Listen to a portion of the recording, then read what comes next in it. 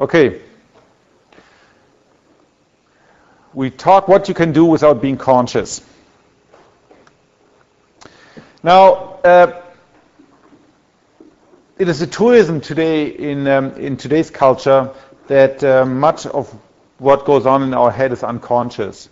This is, of course, a new realization in the Western intellectual thought tradition. It's really Friedrich Nietzsche, the German philosopher, who sort of first, he wasn't the first, strictly speaking, to talk about unconscious processing, but he's the one sort of who made it a major part of his philosophy, if you read some of it, such as it is, that unconscious drives and urges and motivations, particularly in his case with regard to Christianity in the church, have very powerful and mainly, as he sees it, negative influences on life in general. So he introduced really the concept. Of course, then it is really Sigmund Freud to whom we owe the idea of the unconscious. And of course, he constructed an entire hierarchy of various types of unconscious. There's the pre-conscious, there's unconscious, and there is subconscious.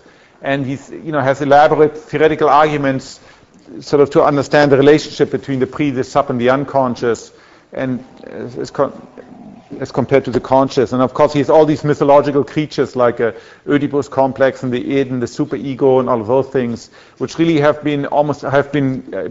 not proven their worth in terms of objective criteria. So we don't talk about them anymore today in science, but nonetheless, Freud remains a very powerful influence.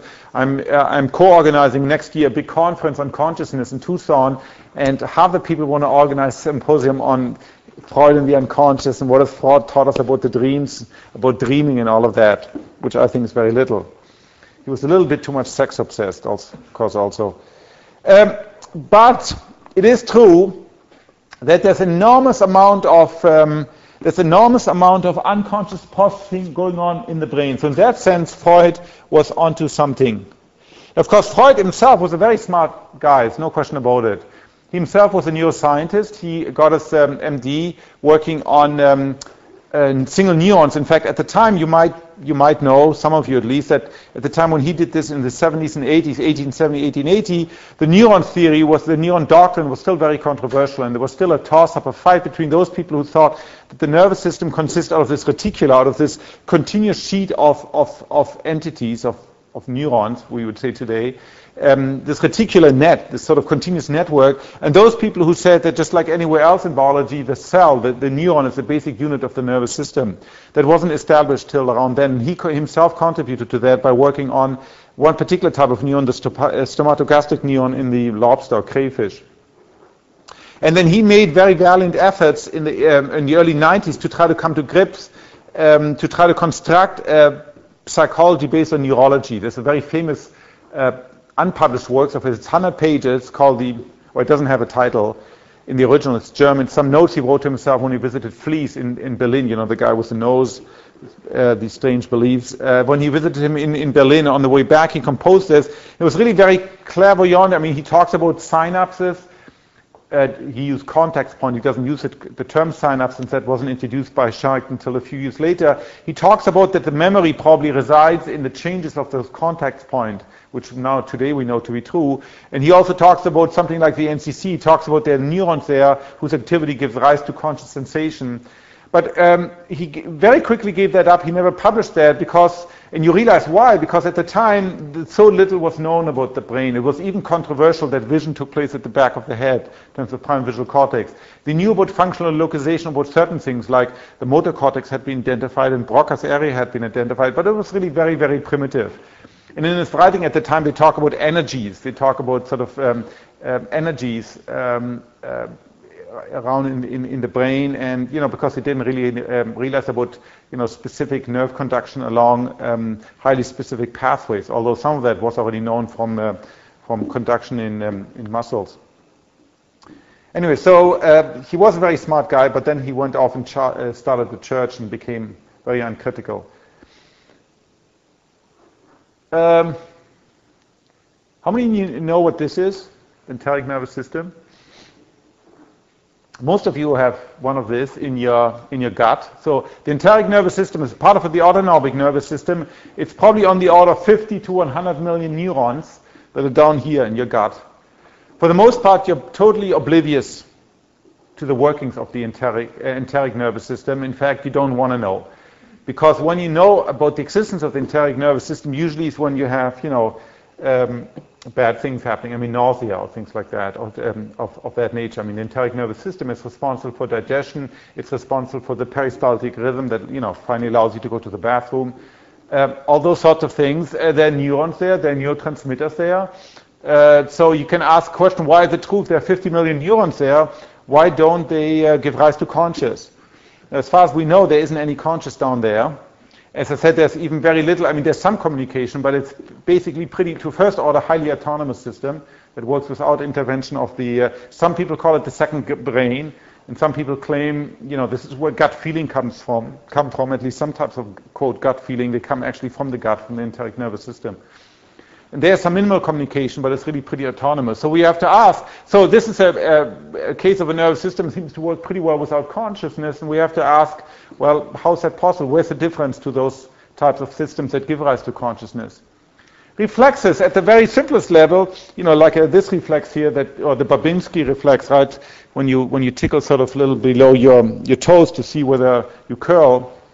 These are all reflexes. Some of them don't involve the brain proper. Some of them don't involve cortex. And most of them, in fact, just involve local loops through the spinal cord. But they're reasonable sensory motor reactions, and they work well without consciousness.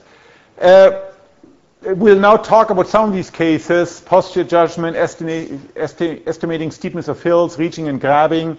In fact, most overtrained abilities of this ilk, most things that we do every single day, like talking, like driving, like climbing, like dancing, like lots of other things, are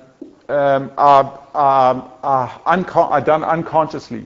Of course, you can perfectly well become conscious of when you drive, or when you climb, or when you talk, but usually it's after the fact, probably a couple of 100 milliseconds later, and in fact, when you become conscious of many of these things, and when you try to interfere with it, very often, if it's a highly trained ability, it might actually give rise to a decreased performance. That's the function of training. That's why you train and train and train, so you don't have to think about it. You can execute the action effortlessly. The dissociation between what you see and what your eye sees, and of course, then there's famous, which I won't talk about because, for one, there isn't all that much evidence for it, although the basic idea, once again, is plausible, that many high-level decisions that you take, like why did I marry a particular person, why did I go to college X rather than to college Y, sort of these important life-changing decisions, probably may be beyond the realm of conscious introspection. And what you're conscious of after the fact, one morning you wake up and you decide, okay, I'm going to do it, and then you try to reconstruct, knowing yourself, knowing something about your own history, why did I make this decision now? Well, probably because A, B, C, and D. And that might be true, or it might not be true, depending how well you can sort of hypnotize, to what extent you actually know about yourself, and how much are you enthralled about the way you would like to be rather than the way you really are. And of course, this is sort of one of the adages of Western philosophy, know thyself. And so we know it's very, very difficult to know yourself because of all these wonderful compensation mechanisms we have in our head that prevent us from trying to understand what we really like and what we really want and what we really, the true decisions, the true reasons for our decisions. So all of that just to say that it's really unclear to what extent we have access to we have conscious access to many of these high-level decisions. Now, I'll be following much of the work of two neuropsychologists, David Milner at St. Andrews in Scotland and Mel Goodale at the University of Western Ontario in Canada. They've written an entire book on it, which I recommend. I think it's one of the supplemental readings, The Visual Brain in Action. They call all these systems online systems. Online because there's some evidence, and we'll mainly talk about this coming Friday, next lecture, that these systems don't really have access to memory. They work in the here and now. They don't have access to short-term memory. The idea is that all these systems are there online in order to deal with some contingency, right? I have to reach out and grab this. it doesn't really happen that I say, okay, I'm going to grab this, but I'm going to wait 3 seconds and then I'm going to reach out. The claim is if I do that, then I evoke for that I need a conscious system. Just reaching out and grabbing, just reaching out and scratching, just talking, just driving, all those things I do online in real time, there's no need for memory. And that might in fact be one operational way I can distinguish the online system from the conscious systems. Now, Francis Crick and I call these zombie systems. Why? Well, it's just a cute name. Remember that movie? Night of the Living Dead? So we call these zombie systems, the idea is that there are many zombie systems in your head. Each one is sort of dedicated, or zombie agents, each one is dedicated to subserve one particular function. So one zombie system might have one particular input, like your eyes, or like your, the receptors in your ear that tell you the orientation of your head, or your ears for auditory input, or your olfactory system, the vomonasal system, and that might have one particular output, like it might control sexual behavior, or it might control social behavior, or it might control my eyes, or it might control the way I run and the way I climb. So the idea is that you have this multitude of these different systems, most of which are of course not segregated. Some of them will overlap in the brain that subserve very specific function. They're trained up. It is quite likely that in order to train them up, you actually needed to be conscious. But that once you train them, you don't need consciousness anymore. Procedural memory that we'll talk about in next week, most of these systems involve sort of procedural memories. Now, zombies is also a technical term, believe it or not. Of course, zombies originally come from the name comes from voodoo, from the voodoo culture out of West Africa and Haiti. And of course, it denotates somebody who's, zombie, there's this process of zombification that people talk about, is somebody where the sorcerer, what's it called, the sorcerer, I think, the sorcerer, or something, has put a special spell on this person, and this person is now undead. There's actually some interesting research done on that topic. It turns out that one of these potions that these sorcerer administers to the unsuspecting victims of zombification actually contains a very effective poison called TTX, which is gained from the pufferfish, which is used today in neurobiology, of course, to block sodium channels. It's a very effective muscle paralyzer. And the claim is that this is one of the active ingredients in this potion that these people drink or become administered unsuspectingly. What? Don't touch. Okay. Now, in philosophy, zombies means something related to that. It means a person who is exactly like me, not like me, Christof, but just like another person, who behaves exactly like a normal person would, who claims that they're conscious, but there's no light inside them. It doesn't feel like anything to be this person. So the zombie would sort of, procreate and have children and live a normal, I wouldn't say happy life because there is no feeling to him or her. But the idea is that this person behaves exactly like a normal person would, and you can't tell them apart, with the only difference that inside there's no light. It doesn't feel like anything to be the zombie.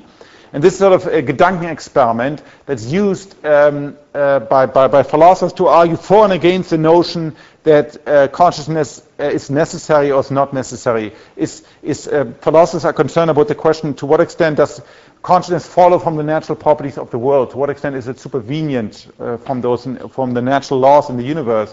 Or to what extent does it transcend them? To what extent do you need to add something special? And for example, most famously, David Chalmers has argued in his PhD thesis, where he's popularized the term "the hard problem," that everything we know today, at least, about the laws of physics and chemistry and biology, put differently, that consciousness does not arise out of any of these laws right now. There's no right now lawful explanation for why a zombie should not exist. In other words, he says it's perfectly compatible with everything we know about science today, that everybody in the universe, including myself, are zombies, that consciousness doesn't exist. Yet, he takes as a starting point the obvious fact that David Chalmers at least, is conscious and has sensation of pain and pleasure and beauty and all of that, and so do most of you, at least I assume most of you. And so there's this discrepancy. So therefore, he says this is known as the hard problem. The hard problem, when philosophers refer to the hard problem, it's a hard epistemological problem as compared to the easy epistemological problem. Easy, that's what we do. That's what scientists do. Now, of course, they realize it's not easy in the practical sense, but it's easy in the sense that for every function that you can imagine that consciousness has, let's say if consciousness, the function is planning or memory access or all of those things, you can imagine some sort of mechanism that does that. Although in practice it's going to be very difficult to figure that out. But conceptually, epistemologically, it's not difficult to imagine how such mechanisms, just like for artificial intelligence. The hard problem is that it's hard right now. There's no idea how consciousness should, from what property of the world does consciousness follow. And so all of that is based on this idea of zombies, that there's no law in the universe that prevents all of us from being zombies. Okay, so zombies in that sense do not exist. It's a very important point. There's no evidence that you can have these complex properties that we associate with consciousness, such as short-term memory and planning and all this, without having consciousness. In fact, when a patient has lost conscious access for color or for object or for smell or for whatever, then there are always losses, there are always behaviors that the patient cannot do. There's no case known, and I claim there will never be a case where a patient can have, let's say a patient has lost conscious access to parts of whatever it is, vision or olfaction or self-consciousness, without also having a concomitant loss in some function. But yet there are these mini-zombie systems. Okay. Oops, sorry, it should be in yellow. So a simple case, this was done a number of years ago already by above-mentioned Mel Goodale. So this relates to saccadic suppression. Remember, saccadic suppression is the fact that when you move your eyes, due to mechanisms that are still ill understood, you don't really see, your vision is partly shut down when you move your eyes, right? I don't know whether you ever tried this, what I said you should, looking in the bathroom mirror and sort of trying to catch your own eyes in movement, you can't do it. Partly that's because of the fact that when you move your eyes, your vision is severely reduced.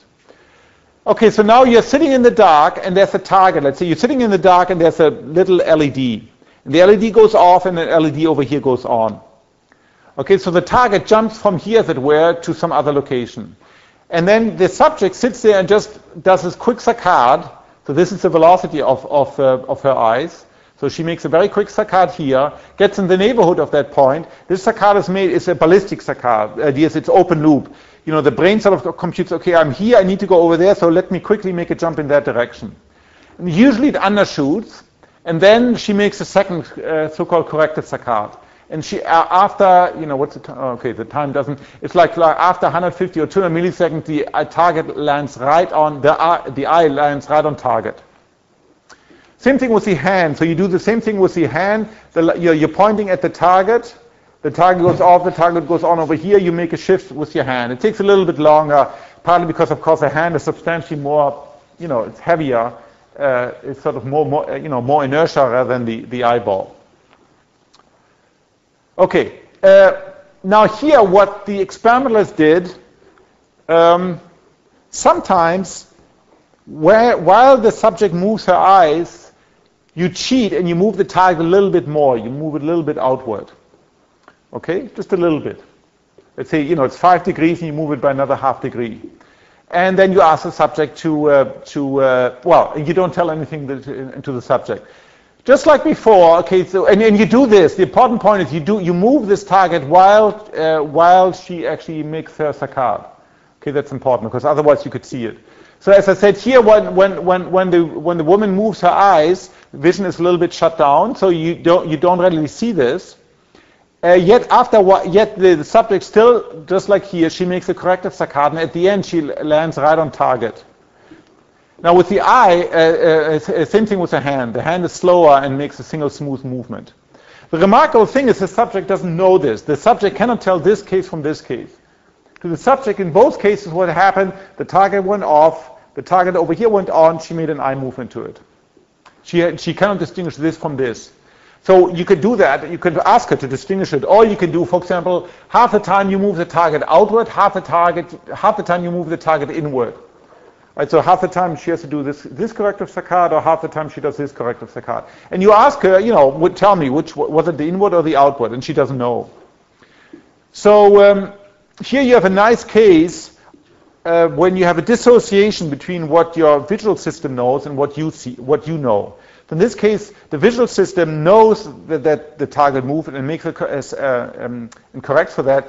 Yet you, the conscious you don't see that. Now you can see it if, like I said, if you move the target during the period here or here when the eye is stationary, or if you make a big step, if you move it by another 5 degrees or something, then you will become conscious of it. But for small shift, the subject doesn't have access to this information. Functionally, you can make a nice story. Why would you, right? As I emphasized several times, you move your eyes roughly 100,000 times a day. If every time you moved your eyes, you would have to be conscious of it, given the limited conscious, access that you have, it'll clutter up. I mean, your entire life will be nothing but eye movements. I mean, you wouldn't be conscious of anything but eye movements. So the idea is the eye movement is a perfect example of a highly stereotypical system. Okay, you have the eyes at constant load, the load doesn't change, the size, very different than this for instance, is always a constant load. You have 6 eye muscles that you move. It's highly, highly trained. You do this very early on in life, and so there's really no reason to involve consciousness. That's not to say that you cannot become conscious of your eye movements, but that's probably a different mechanism, and for sure it takes much longer time. Same thing with pain, for instance. It's very interesting. Most people assume that you put your finger on a hot plate of let's say your stove, and you move your finger away because of pain. That's probably not the case. In fact, I would really be surprised if that's the case. I think first what you have a very fast reaction, and the pain, the affect, I'm pretty sure will only follow later. In other words, you're probably not withdrawing your hand in response to the painful aspect of that. I mean, clearly you can, right? If you leave your hand on it for many seconds till you actually feel the pain, and then you move it away. But certainly if you're at our stage, in other words, if you're an adult, you've already experienced what it is to put your hand on a hot plate, and it can be very long, there can be a very bad thing happening to you. You remove it very, very quickly, and that's probably done before you actually perceive the pain. I mean, I haven't really seen anybody who tests that, but so some nice experiments here by somebody called Lee. There's a whole where the claim is that this zombie system not only operates for your eye movements, and there are different types of eye movements. We've only talked about saccadic, these fast eye movements, but also for all sorts of body adjustment. As I walk around, well, here I don't really have to adjust myself, but if I walk in the hills, I constantly have to adjust myself depending on the load I carry, depending on the steepness of the hills, right? When you go out in, let's say, downtown Pasadena on Sunday, on Saturday evening at 9 o'clock, you cross the street. It's incredibly complex what you have to do, right? There's all this traffic, foot traffic, road traffic. You have to move your body, particularly if you run. You have to really move very, very quickly as a function of the incoming visual information. The claim is that all of that happens so fast and so effortlessly that it doesn't involve conscience. You do it unconscious. So here they tested this. For example, they put people in this room when you have a second sort of suspended you have the suspended room here inside the real room, and the floor is fixed. And now you gently move the floor back and this sort of ceiling back and forth. So you don't move the floor, you move the ceiling back and forth. And again, if you do it over a short time.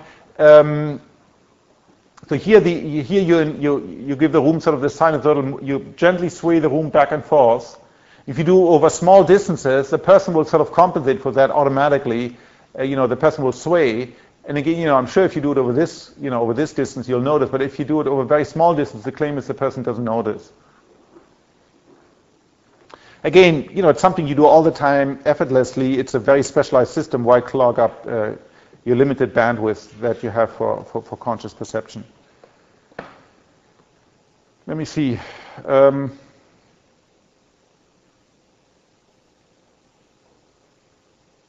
We'll see. So we'll talk on Friday. We'll talk mainly about patients. We'll talk about various evidence from particular patients with specific lesions, from patients with what's called blind side, from patients who have specific ataxies. And so there you'll see there's some nice evidence for reaching and grabbing. It's another one of these systems that works very sophisticated. When you reach out and grab something, you immediately make a judgment as to how big it is, how heavy it is. All of that you make implicitly and unconsciously. You do it every time. Every time you reach out and grab something, you make these unconscious, very complicated processing. Let me show you, estimating steepness of hills. Trust a scientist to study this. So there's this prophet in, I think, University of Pennsylvania studied this. So he studied how do people perceive steepness. Now, I don't know about you, but I have always had this, and I only realized it once I read his papers.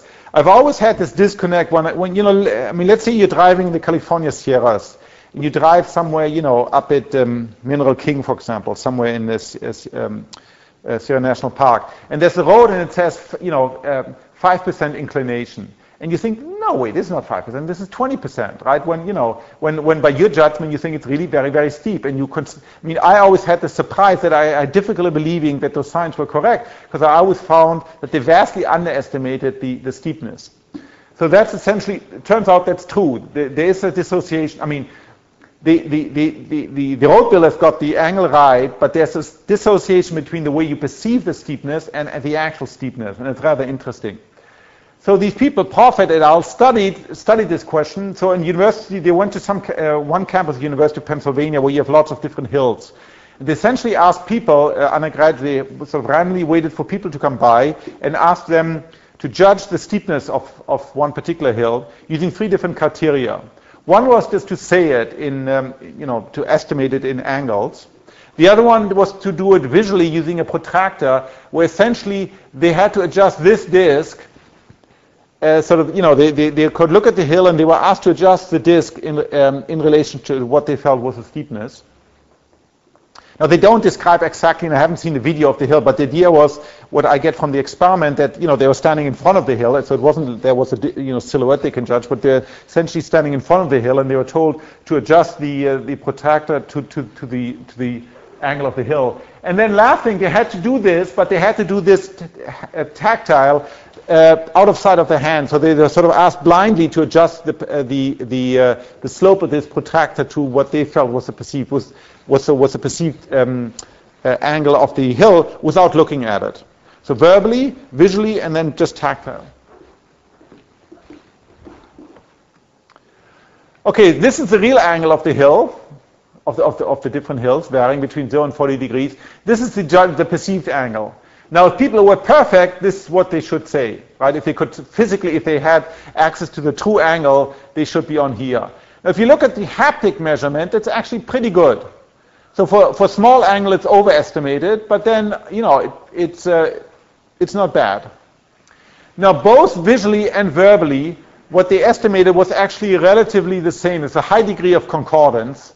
So this really, the implication is that really here you're making use of the same sort of information, probably visual information, and here you just express it one way and you express it, here you express it, using Broca's area, but that's probably exactly the same sort of information, but it's very different than here. And what you do, you consistently overestimate by a big, big amount, you overestimate the steepness of the hill.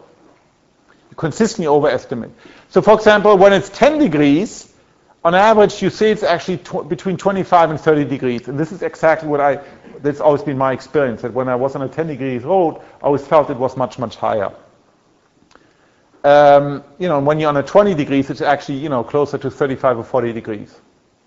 So there's a persistent overestimate of the visual, estimate of the slope based on visual cues, but not if you do it using a different system. So the claim is that this is a dissociation between 2 different aspects of vision, between vision for action and vision for perception. And just keep that in mind, because we'll return to it. That if you do that one part of your brain, namely the one that gives rise to visual perception, or language in this case, seems to be the same, they vastly overestimate the angle, while the other system that sort of might be closer to the vision for action system, where it clearly requires visual input, since you have to look at the hills, you don't get to touch them or walk on them first, you have to judge them visually, but then you're supposed to adjust this with your hand. This other system seems to have more veridical information, veridical in the sense it seems to be closer to the true state of the world.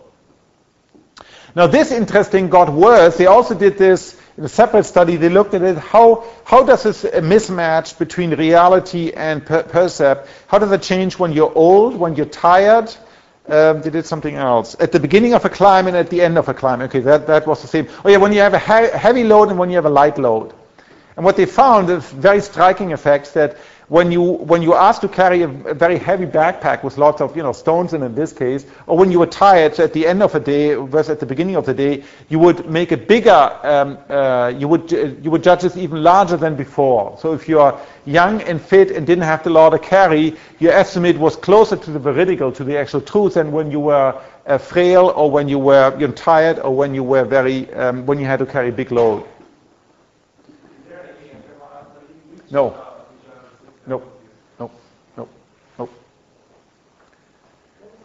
Could be LO. Is there an fMRI study to say, a functional imaging study to show which part of the brain is involved in doing these shape estimates? No. I mean, people have studied like areas like LO for shape estimation, but but that's shape estimation of objects that are two-dimensional images of objects. Here in part of this paper with Profit, it's a very nice paper, this psychologist who studied this, they at the last picture, they show this is a depiction of a race, a 10-mile race called the Charlotte 10-mile race. And they give you, so in this little description of the little topo associated with this foot race, they give you the individual miles, and this is the elevation. And this is the last sentence they have. The last mile of the course, this is a sentence in the brochure for the runners. The last mile of the course retraces the rolling first mile, but now the downhills are more painful for some runners than the uphills. So this turns out to be identical to this physically. It's the same mile. Yet here, for whatever reason, the artist who drew this prospectus sort of vastly hugely emphasized the changes in elevation compared to this. And the claim of Profit is that's exactly what runners experience. Because here you're much more tired, and then you experience the hills as steeper than you did at the beginning of the day when you were about to run the race. So the claim is, the explanation is, it's one of these, evolutionary, well, I'm not sure even evolutionary, the explanation, they say, well, it's obviously much less expensive for the organism to overestimate the steepness than to underestimate it, right? To underestimate steepness could really be bad, that you're willing to run up this hill, although it's going to overtax you and you'll be more likely to be eaten than if you're a little bit more cautious. That's sort of the high-level explanation of the psychologist. But it's a very striking dissociation. On the other hand, there's another case when I looked at when I was reviewing this a year ago for my book, where you do not find a dissociation. And it's a little bit surprising, and I don't know why.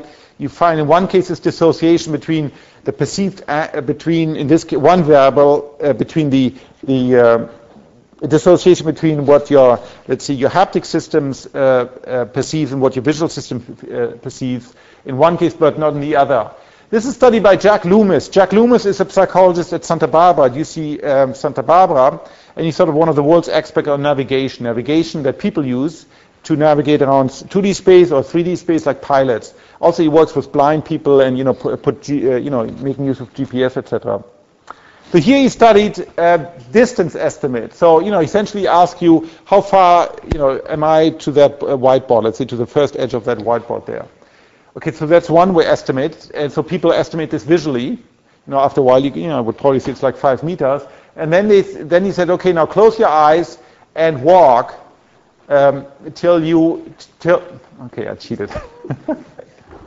Walk to there till you think you've come at that point. He did it without there being anything physically. No, there was a light pole present or something like that. You couldn't really hurt yourself running into things. And then he did different cues. He did it in the light, he did it in the dark, he did it when there was an isolated cue on the ground, he did it when there was a cue up at my eye height, because of course you get different estimates.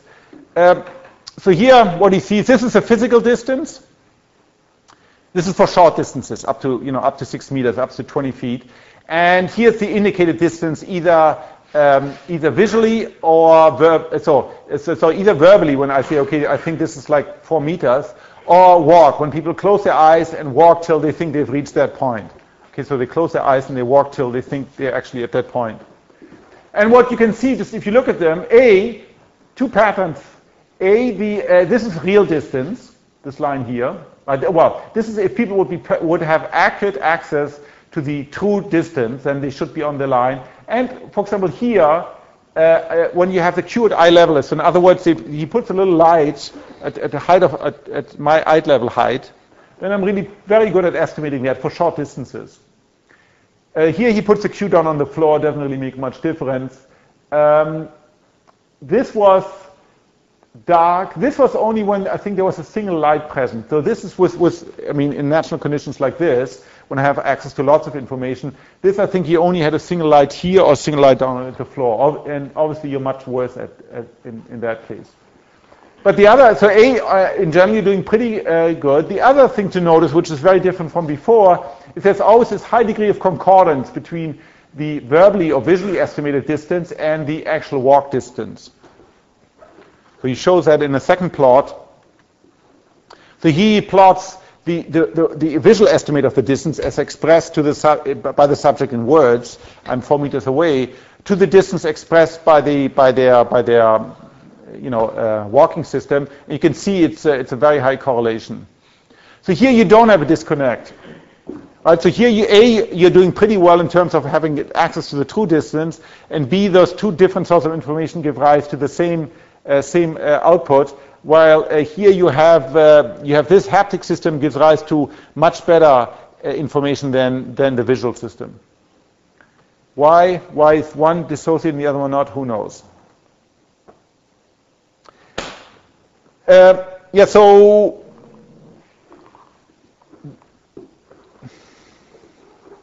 the claim is that many, if not most, overtrained sensory motor activities will use procedural learning, which we'll discuss later, which you have to learn by doing the same procedure over and over again.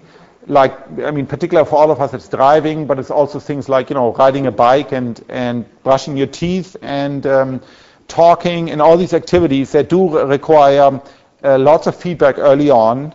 I mean, most of this happens in our childhood, but of course driving doesn't, and dancing or other things like rock climbing, any other sophisticated sensory motor activity that you do doesn't happen till you're older.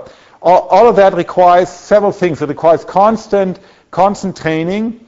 It requires probably at the time when you're doing it, you have to be highly exquisitely conscious of what you're doing.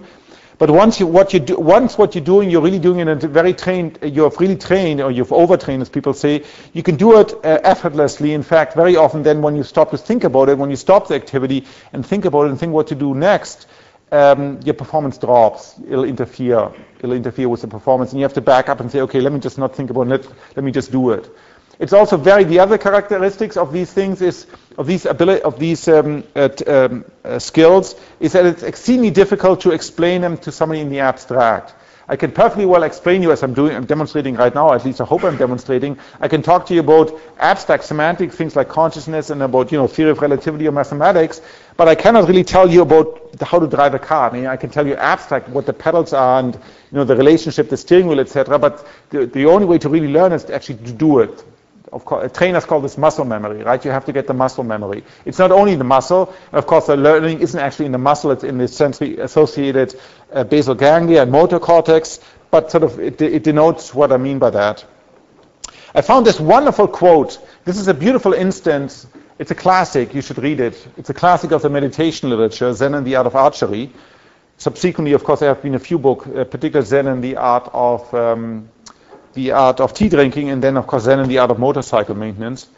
They all come from this book here. This describes, I think he was a German professor before the war. In fact, he went to Japan and learned in the 30s and learned to shoot these huge bows. These bows that are bow and arrow that are almost as big as a man. And they take many years of training. They are just physically incredibly demanding, and it's a very Zen-like thing. I mean, this is where you train the first 6 months. You just look at the bow and you walk around and something. You never touch the bow. This is the first training that you do. It's not something that we here in California, I think, would take on with vengeance.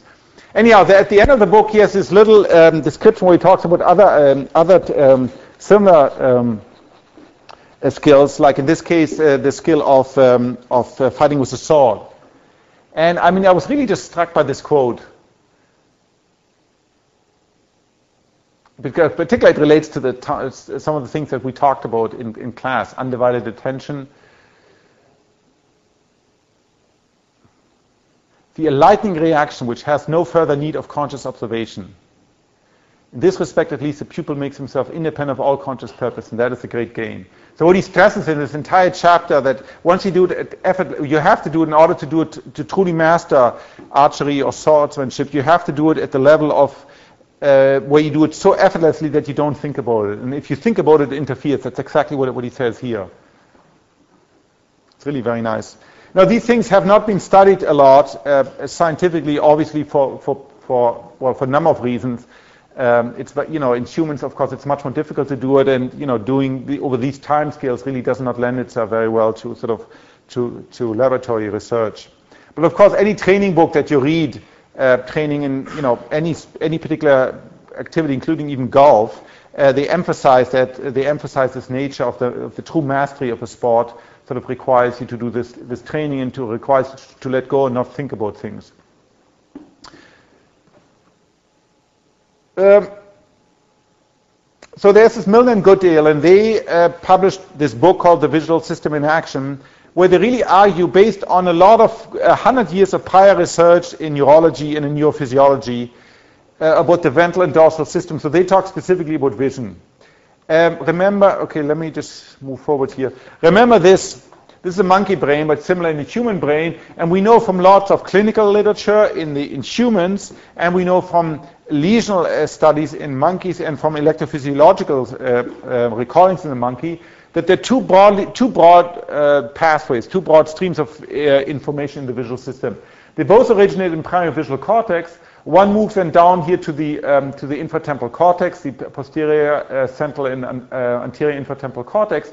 This is the ventral stream, okay, and this is the dorsal stream that moves to interparietal sulcus and then on to prefrontal cortex, and from here it also moves to prefrontal cortex.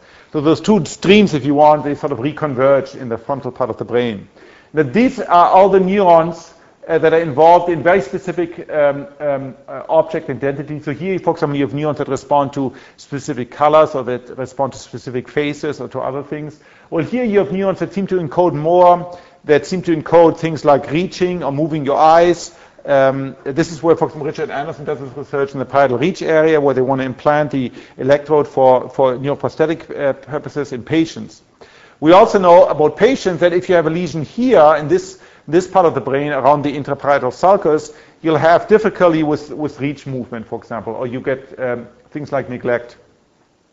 Well, here, if you have a lesion here, you don't have any difficulty with sensory motor. You have specifically difficulty in perception. You'll get things like optic agnosia, like prosopagnosia in case of faces, that you're unable to recognize the face. You can see the individual things, but you're unable to put it together as a face, or similar visual deficiencies. So this is why people also call this the vision for perception pathway, and this is the vision for action pathway. The idea is that the vision for perception pathway, those are the neurons that underlie visual perception, when I look at something and I see it consciously. Well, these are the neurons that also take visual input, but they're responsible for guiding me. If I want to walk from here to there, if I want to reach out something under visual guidance, that's what this part of the brain does.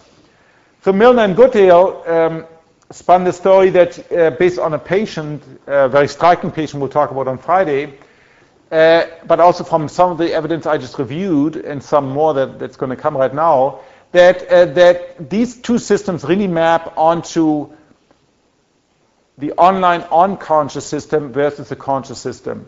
That the ventral pathway is really responsible for conscious vision for perception, and the dorsal pathway is really responsible for all these online systems.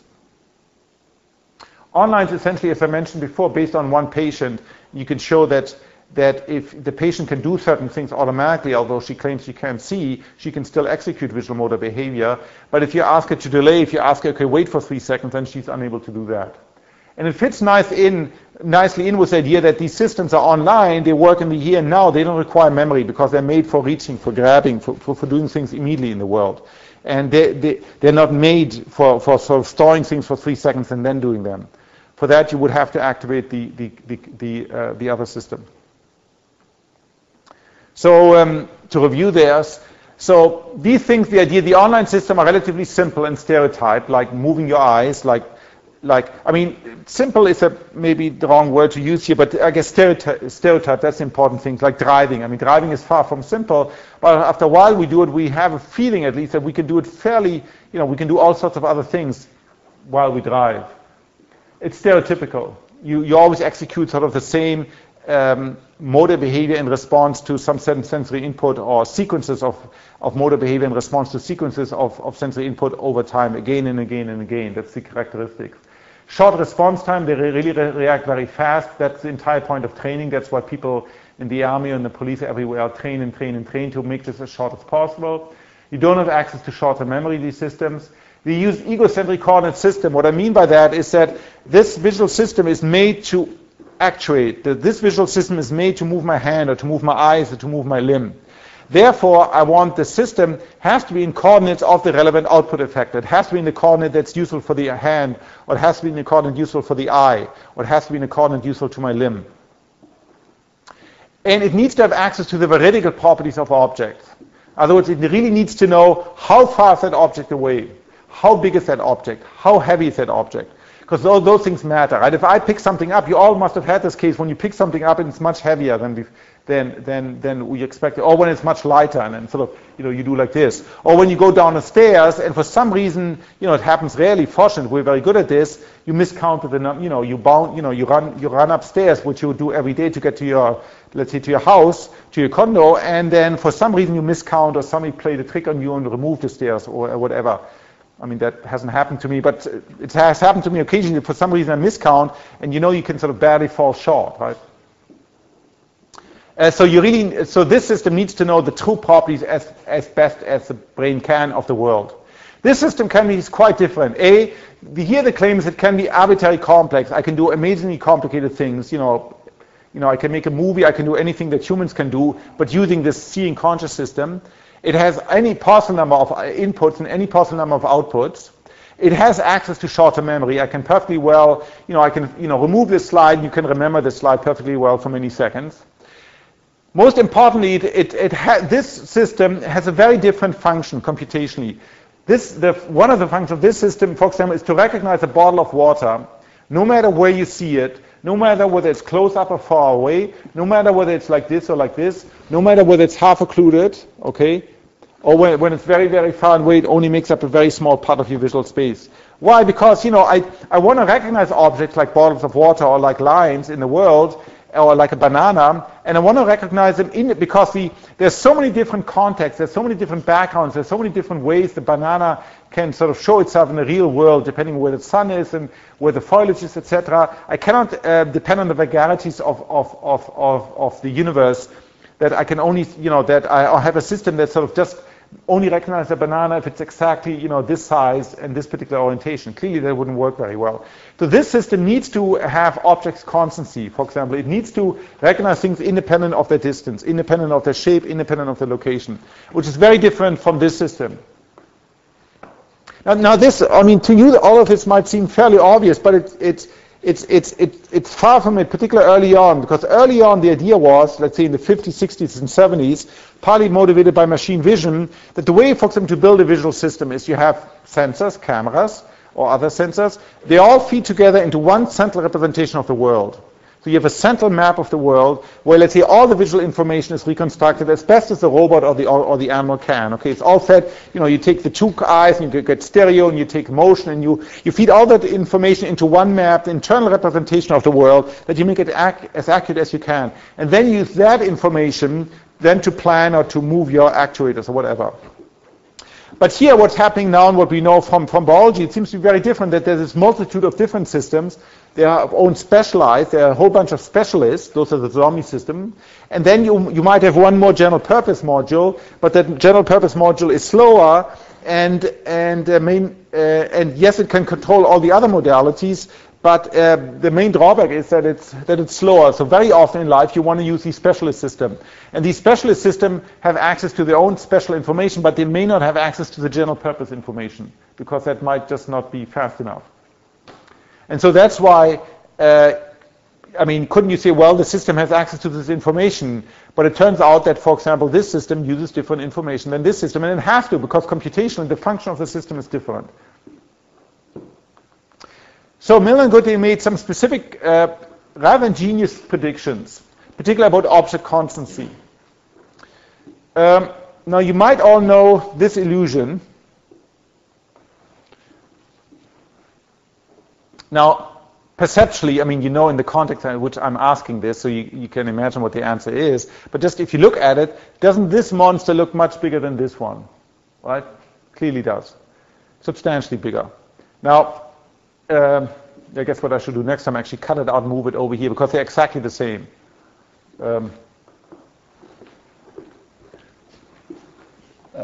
Well, trust me, I'm a scientist.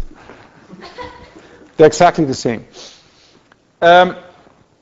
What goes on here, due to the perspective geometry, the fact that it's placed high and it's placed more distant in this tunnel, and we suffer from this illusion that that this one has to be much bigger than this one, when in fact they're exactly the same.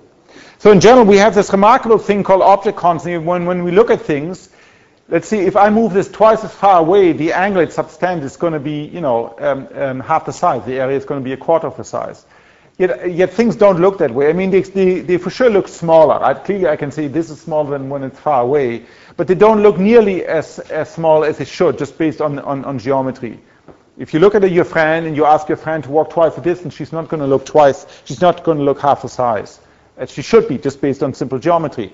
What goes on here? Well, we have this mechanism, or a whole set of mechanisms, probably called object constancy, that enable us, that we know, of course, something about dimension of people, and we know something about geometry, etc.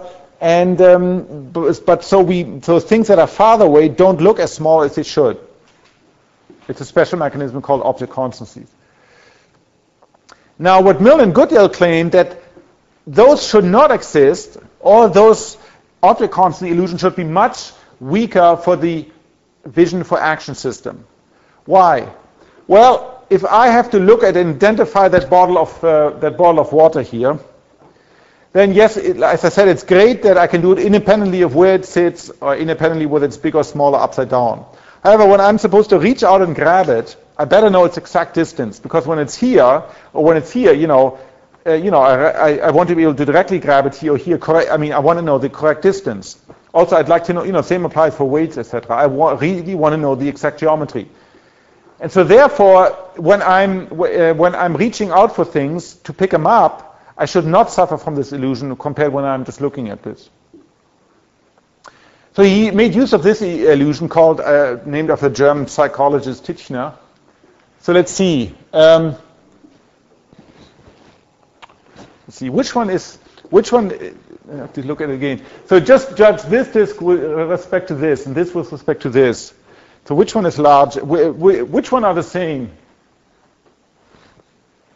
One of them is the same, one of them is smaller.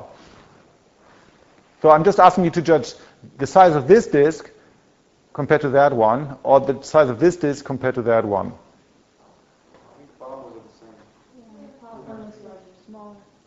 Okay, good. Okay, good. Great. Excellent. Okay, so you all suffer from this illusion. This is the real, that's why I put it next to this is the real, this is the original thing. So here they're actually the same size, exactly the same size. But here what happens, you do, your visual system does a normalization. So here it says, well, because it's surrounded by these little disks, and here it's surrounded by these big disks, so this disk appears smaller compared to that, and this one appears bigger.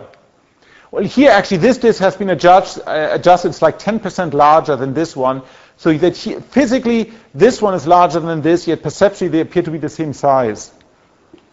Now let's see, I try to do this. Right, so you can try to move it there. So you can see it doesn't quite fit inside, right? And I should have made a JavaScript, but I had to give a big talk yesterday evening. And there you see,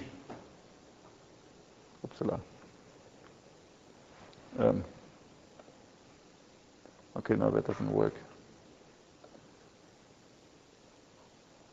No, I don't know. Anyhow, this is a, no, that doesn't work very well. Okay, sorry. Oops. Anyway, so it's a small effect. Here it's roughly the size is like 10% of the illusion. So if I make this 10% larger than this one, then they'll look the same. Here they're physically exactly the same, but perceptually dissimilar. So now what Mel Goodale did, he asked people to judge this psychophysically, just like I'm asking you, which one is larger. And then also he made discs. Sort of what he had, these are a little elevated, this and this are little elevated wooden blocks.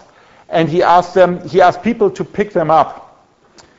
And then he puts these LEDs on their thumb and the what's his full finger?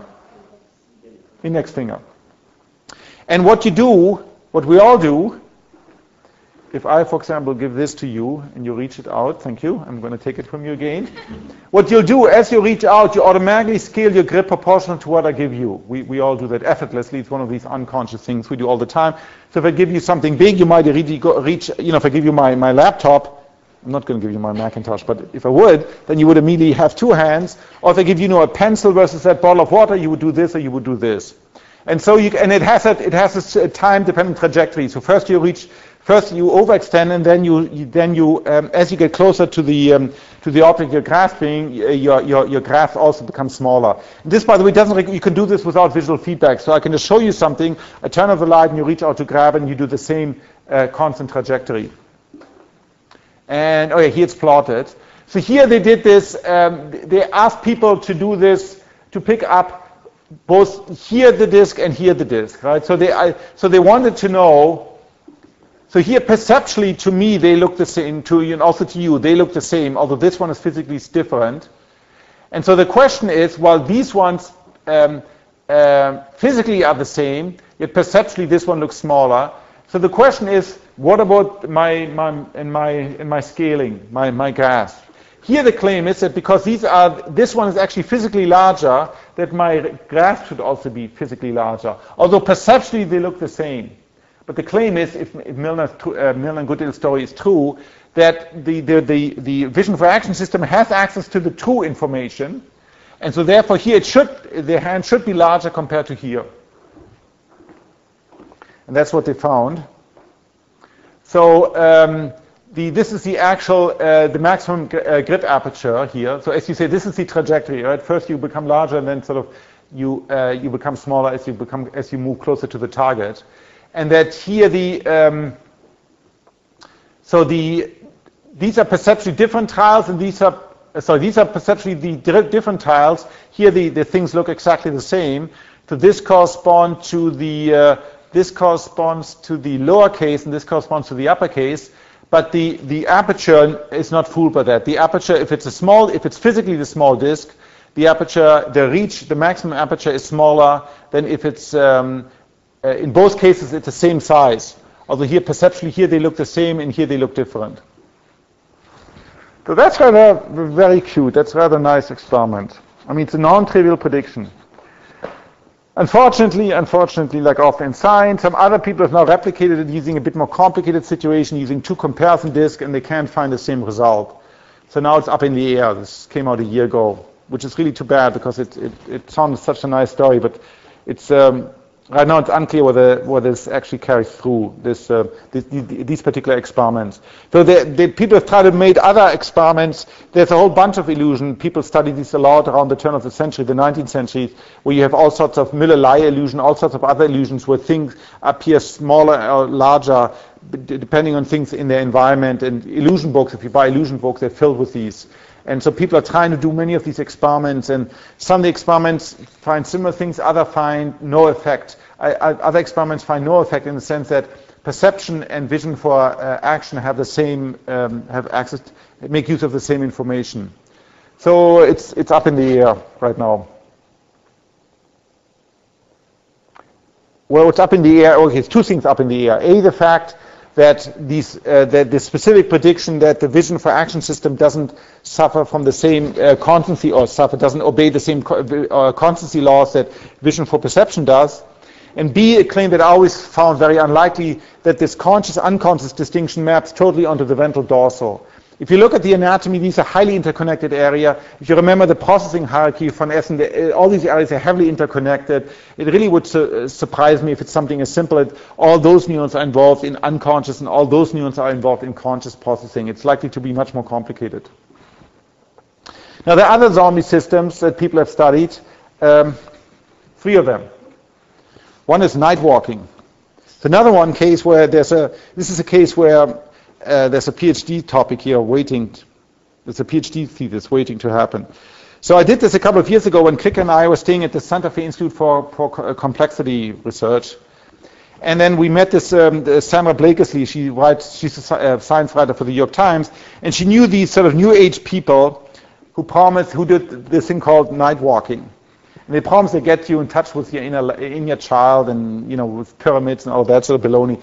So first I thought, this just sounded pretty wacky to me. But then she told me and said, no, the people are actually pretty sensible and you should try this. And I did. I went there with my 2 kids. What is it? Well, so this is in Santa Fe. This was during a moonless night. So we were walking in these arroyos in New Mexico. So this is not flat, right? This is an old riverbed. It's like here walking, up the arroyo here in St. Gabriel Mountains, right? There's lots of rocks, there's sand, there's a riverbed. You walk around. This is at night. So there was some light from the stars, but there was no moon. And the idea is what they did at first is the following. You put this is a fluorescent sphere. You shine a light on it, and then sort of fluoresces for 10 minutes or 15 minutes. And then the idea is, it's now old. The idea is that you walk around, you keep on fixating this. So after you just look, you never look down, you only just fixate this. After a while, after like 20 minutes, you don't need this. You can essentially just fixate a distant star on the horizon or planet. There was a planet up. You just fixate that and you walk around like that. Now early on, of course, you're very nervous since this is dark and you're there are bushes and holes and whatnot. So early on, so you don't really trust your feet. You constantly look down. But after a while, sort of you walk at a decent pace like this. And I'm a pretty, I climb and hike a lot. I wouldn't have done this before because I wouldn't have trusted myself. But the remarkable thing is, and this is also true for my kids, that after a while, after you trusted yourself, you got in touch with your inner child, it was actually very remarkable. It was actually remarkable that you could walk around. After a while, you sort of stopped looking down. You could walk around perfectly well in this canyon land. So what cues do you use? So first of all, they say you don't. And I tried it once. If you take a smoke glass and you only use your fovea, it's a catastrophe. You don't get anywhere. So the very first time, if you close your eyes, it's not going to work. Okay. Although there might be some auditory cues, because if you talk, clearly, let's say you're in a cave or you're in front of a wall. Let's say you're in a room and you listen to echo, clearly you can tell something about how large that is, but really not in this relatively open land. So I don't think there's any auditory cue. I mean, one possible explanation is that essentially you just make use of visual memory. I don't look down, but of course I can see, let's see, 30 feet ahead, so I know what the terrain is there, and then I make use of that. So that's something one would like to repeat these, or I would like at some point to repeat these experiments sort of in a lab, and you can do them. In principle, but the claim is, not their claim, they had this sort of new age explanation for it that just didn't make any sense at all. I think, why I talk about it in class, I think what might be going on is the following. This might be an instance of one of these unconscious zombie systems in the sense that you have visual information down here at the extreme periphery. For example, there's some evidence from monkey that in the superior colliculus, the receptor fields go down all the way to 90 degrees. So not, typically you can see, if I look ahead, I can see sort of, probably till 60 degrees or 70 degrees. Here, at least I feel I cannot see anything anymore. Now the question is that true? So if you actually do control experiments down here, true alternative forced choice, for instance, can you actually see down here? Or we've tried that, doesn't work very well with fingers. But is it possible that you can use that information down here to guide your feet? Because that's all what you need to do, right? You don't need to do anything with your fingers. The important thing is you need that information down here in the lower part of your visual field to guide your feet. The claim is you don't need that information down here to do conscious vision because you don't need to look, see down here. You can always do this, right? You don't do complicated object information processing down here. But that information might be perfectly there, for example, in the colliculus, and it's fed directly to the parts of, let's say, the basal ganglia or the motor cortex that control my feet, or that control how long I live, how high I live, right? Because I have to know, whether I lift my foot like this or like this or like this to step over some obstacle. So the question is this a case of an unconscious zombie system where you make use of this visual information that's not consciously accessible in, let's say, infratemporal cortex, but nonetheless can control your effector? Seems entirely plausible to me. Two other cases, I won't talk about this, I'll talk about next week, so I don't want to, but there's some evidence, quite strong evidence, that for certain fear-evoking stimuli, you do unconscious processing fairly quickly. And then there's a very nice story, particularly for mice right now, but it's unclear for humans. So I don't know how many of you know there are actually you actually have two olfactory systems in your head. I mean, by two I don't mean the two nostrils, but I mean you actually have two systems. Okay, I should be a little bit careful. Lots of animals have two systems. Mice, it's been very well studied. They have two olfactory systems. In human, the second one might be a vestigial organ. It's called in humans also Jacobson's organ. So we have the main system we use to smell is the main olfactory system. We know quite a bit about it. And then there's a second system that might be vestigial in us, called the vomeronasal system. So it's present at the base of the nose. You can see it, and in 30 to 40% of human fetal tissue, it is visible. It doesn't seem to be present in all human fetal tissue. It's very difficult to find reliable in adults when you do autopsy, to find it reliable. So it's unclear. The propensity is probably there. It's there, I think, in macaque monkeys, but it's unclear whether it has any function in even those individuals in which it's still present. The claim is that and there's lots of very nice studies on it. We had a whole bunch of speakers talk to us about this. That in mice, this vomeronasal system is a highly specialized system. It exists in many, not only mammals, many other animals. It mediates pheromones. It uses pheromones. It might be a highly sensitive system. It might be as sensitive as single individual molecule, an individual pheromone. And this system is a very special purpose system. The one we use is a general purpose system, just like general purpose vision. We can smell almost any, not quite, but we can almost smell any possible odor. This one is the idea is a highly, highly dedicated system. There are these signal molecules that usually conspecifics use. So they use it for sex and gender and sort of aggression all sort of social related signals. And there's some recent very nice stuff done at Catherine Dulac at Harvard and Marcus Meister and Axel Rich at Columbia and other people, where we can now specifically inactivate in a mouse. We can specifically inactivate this vomeronasal system, and so we can study specific sex-linked behavior in mice that involve this system. Now, there's some claim. There was a bunch of Nature papers a couple of years back by Barbara McClintock in Chicago, and she claims functionally, physiologically, that, and this is a complicated story, that we have access, but we humans have access to olfactory information that's not consciously registered. And let's see, the evidence was, one sort of evidence is synchronization of menstrual rhythm in women that live together, or that camp together, or that go to the army together. People have done studies, for example, in Israel, all Israeli women have to go 2 years to the army. And of course, you would expect women to roughly, if you take two women, the chance of that they menstruate on the same day, is what is it, 1/28 times the width of the menstruation period. But the claim is that actually the incident is much, much higher. Again, that's somewhat controversial, that claim. Everything I could find out about olfaction is somewhat controversial. And then there was this Barbara, so the claim is there that this is based on unconscious olfactory cues. Although it's very difficult when you live close together with people to rule out all sorts of other verbal clues or visual cues or all sorts of other cues. Then there was this, McClintock also published this study, what was that, where women were asked to, what was it, they were asked to, it was a rather bizarre study, but it did come out in Nature.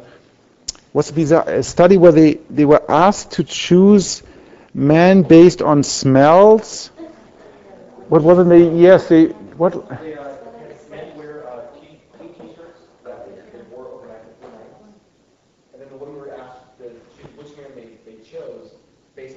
nondescript. And they link it to immune system. That's right. They related it to the major histocompatibility complex. That's right. Yeah. Now all of this is somewhat controversial if you look at the literature, but I find it rather fascinating. So it might be true that there are these olfactory cues that are unconscious, whether or not. So there's several questions here. A is this question: okay, to what extent is the vomonasal system in humans active? Not just the vestigial organ that might be important for mice, for sex and aggression behavior, but it just might be relevant for us. That's one question. Independence, the question: to what extent is there unconscious olfactory processing, particularly for things like, for gender, for gender sex-specific behaviors?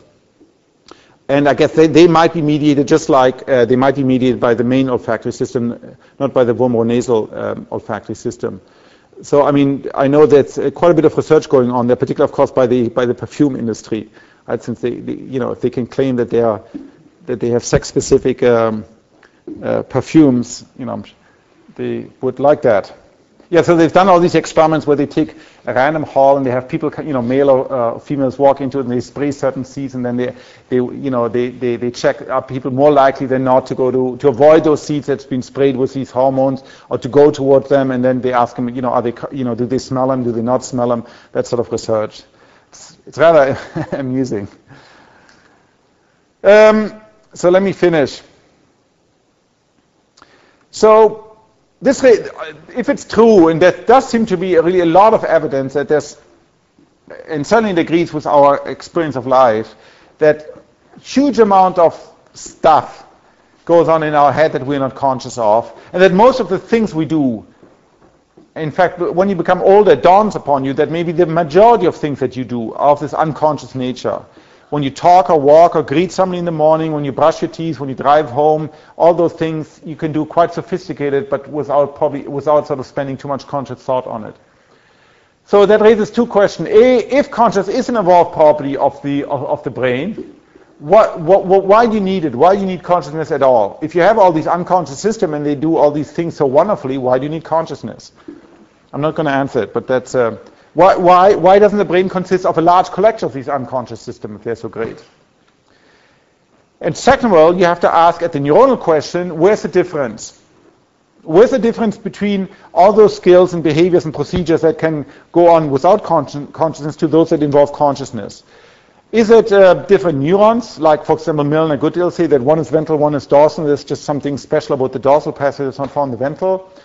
Does it have to do something with the complexity of the associated brain circuits? Is it a different type of firing, like oscillation versus non-oscillation? People have speculated on all of these things. Whatever it is, one thing we do know, it appears to exist, and we'll talk more about it in the second last lecture of the series, based on split brain experiments. Whatever it is, it seems to be found in both hemispheres. It's one of the few things we really know for sure. Whatever the mechanism is, it appears to exist independently in split brain people, and to a certain extent, possibly independent in normal people. Now, my favorite hypothesis here is that the difference probably relates to the fact feed forward versus feedback. And we sort of touched upon this theme when we talked about masking, that every time you have just feed forward activity racing through a system, or primarily feed forward activity running through a system, as I showed you, as I hope to have demonstrated to you in the lecture last week, with these ultra-rapid recognition, right, where you can flash up images 150 milliseconds later, something in your brain knows it's an animal or it doesn't contain an animal. That given those short times involved, that probably only involves feed-forward activity. And that does not involve conscious perception. The conscious perception has to involve massive feedback back to the system. There has to be some sort of reverberatory activity that builds up maybe for a couple of 100 milliseconds, and that is not possible without feedback activity. So therefore, the prediction would be that in any system, you can, or anywhere in the brain, you can get sort of these zombie behaviors if it's just based on feed-forward activity or primarily feed-forward activity. That, of course, can be very fast because you don't need to wait to do endless cycling. You have one sweep through the system, right? You go from the motor, from your retina to V1 to, let's see, motor cortex or basal ganglion, and you go out, bang, bang, bang, bang, and you move your thing, you move your finger, whatever. But that if it involves consciousness, you have to reflect upon, you have to access planning stages, you have to put in short-term memory. All that involves feedback circuits. And so the critical one critical difference would therefore be in the nature of the circuit, that one is feed-forward, then it's unconscious. From a point when it involves feedback or massive amount of feedback, it might give rise to conscious sensation. Right now we just don't know, but those are some of the speculations. And I'm leaving you with that. So on Friday we'll talk about sleepwalking, partial complex seizures, all sorts of interesting behaviors in patients.